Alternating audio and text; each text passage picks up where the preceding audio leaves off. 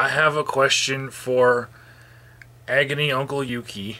I'm wondering if you know a cure for an extremely long laughgasm.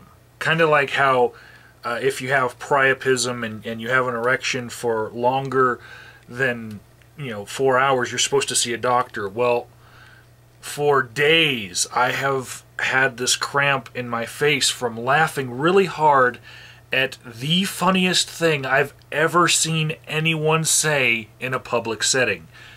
This happened in a city council meeting, and anytime I talked to anyone who was there, which was a good portion of my friends, I start laughing uncontrollably because it was so fucking hilarious, and I need a cure for laughgasm.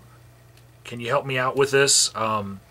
Here's why I'm laughing so much, and I just can't stop. I don't like being told that I'm having sex with my dog.